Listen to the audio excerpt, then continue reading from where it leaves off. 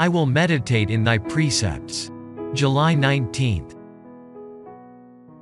I will meditate in thy precepts, and have respect unto thy ways. I will delight myself in thy statutes. I will not forget thy word.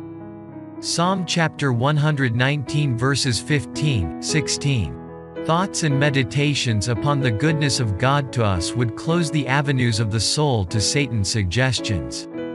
God's love for us is proved daily, yet we are thoughtless of his favors and indifferent to his entreaties.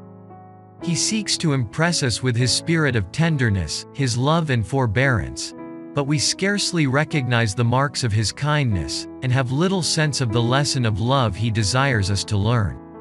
Some, like Haman, forget all God's favors, because Mordecai is before them and is not disgraced, because their hearts are filled with enmity and hatred, rather than love, the spirit of our dear Redeemer, who gave his precious life for his enemies.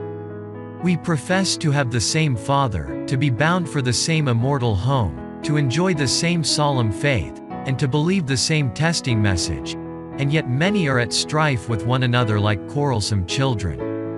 Some who are engaged in the same branch of the work are at variance with one another and therefore at variance with the Spirit of Christ.